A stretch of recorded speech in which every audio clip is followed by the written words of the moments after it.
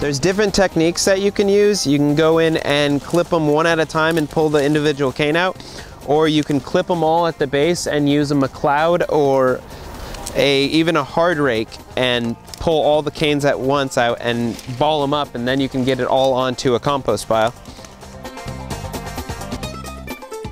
As you may know, Himalayan blackberry is some pretty pokey stuff, so it is important to wear long sleeve shirts as well as good gloves when removing the canes.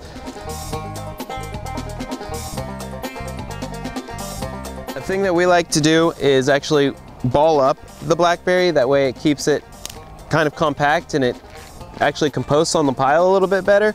And so how you do that is you just break the cane into sections,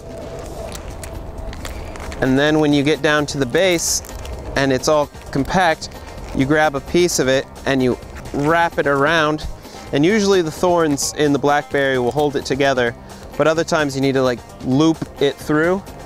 And then if you do this with all of them, it not only makes it more compact, but it makes it easier to actually carry to the pile.